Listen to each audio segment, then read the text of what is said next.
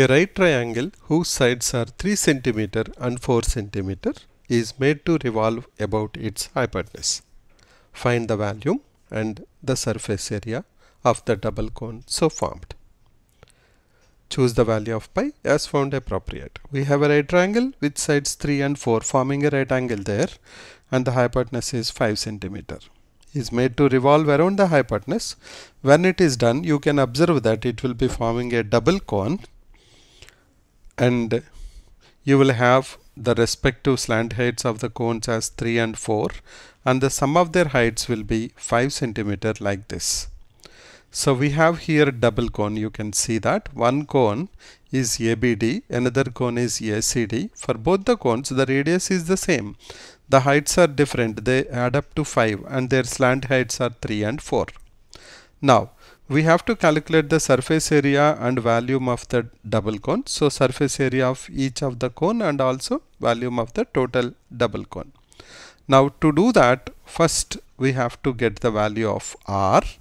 So let's write down to find the value of R. We can calculate the value of R by similar triangles, but here we will use basic concepts of area of a triangle is half into base into height. Let us say our base is AB, then our height will be AC. We know that because the angle between AB and AC is 90 degrees. Also, if I take the base as BC, then my altitude will be nothing but R. Since we know the values, let's go ahead and substitute. We have half into 3 into 4 equals to half into 5 into R. Simplifying, we will get R equals to 2.4. Once we got R equals to 2.4 centimeter, we can easily calculate the value of H1 by using Pythagoras theorem. Once we know H1, we can easily calculate H2. H2 is 5 minus of H1. So let's write down to find the value of H1. To find H1, we will take triangle ABX by Pythagoras theorem.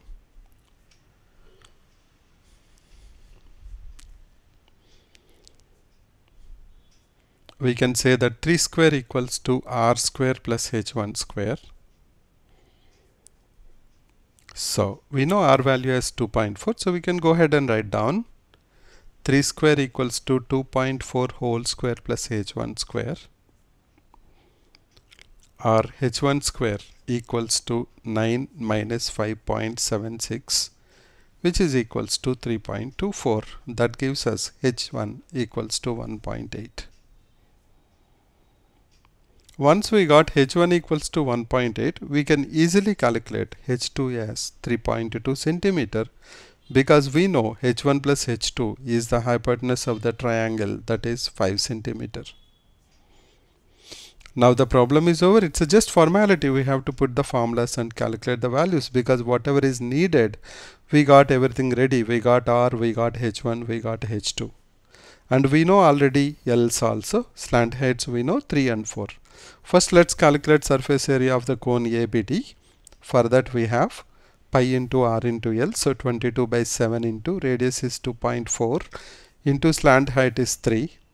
Simplify that, we will get 158.4 divided by 7, which comes around 22.63 approximately cm square. Now let's do the surface area of cone ACD. Again the same formula, pi RL. We have 22 by 7 into 2.4 into L is 4 now. It will be 22 by 7 into 2.4 into 4. That will be 211.2 divided by 7, something like that. Because 2.4 into 4 is 9.6, 9.6 into 22 is 211.2 divided by 7. That will give us approximately 30.17 cm square. Now we got the surface areas. Let's go ahead now and try to find out what is the volume of the double cone. Volume of the double cone is nothing but the combination of volume of both the cones, which is, we know volume of cone is 1 by 3 pi R square H. So let us combine both of them. Volume of cone ABD plus volume of cone ACD volume of ABD is 1 by 3 pi r square into H1.